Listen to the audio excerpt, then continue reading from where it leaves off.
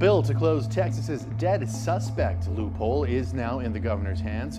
More than a week since the regular legislative session ended, Lieutenant Governor Dan Patrick finally signed a police transparency bill after it mysteriously went missing.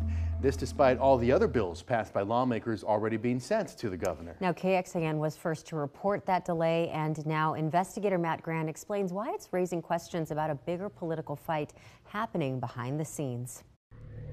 Yes, out of more than 1,240 bills passed this legislative session and sent to the governor, only one was never delivered until today, following our continued questions and push for accountability. That's a whole long story, but that will take care of itself. It will take care of itself before you know it. Lieutenant Governor Dan Patrick officially signed House Bill 30, now sending it to the governor for final review before it can become law.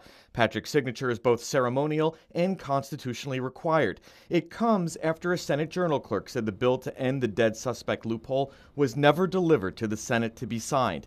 Yet records KXAN obtained showed it was delivered, and Patrick now saying it was all wrapped up in a deal with the House, passing this bill in exchange for passing one of the Senate's priorities. We passed their bill. HB 30 turned out to be. I didn't know what it was.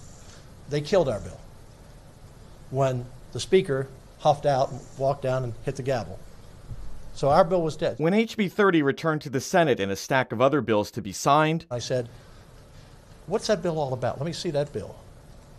And I stuck it on my podium, and it's been there for the last 5 days, and always intended to be signed. The bill was a priority for House Speaker Dade Phelan. His spokesperson isn't buying this was an administrative slight, telling KXAN it's more clear now that they lied and tried to blame us. Receiving renewed attention after the Uvalde mass shooting, the loophole has been something KXAN's investigated for years. Its widespread use has allowed Texas police to withhold evidence in closed criminal cases when the suspect dies in their custody. It's a hard thing to keep revisiting. That's what happened with 18-year-old Graham Dyer. A decade ago in August, he died after Mesquite police repeatedly tased him during an arrest.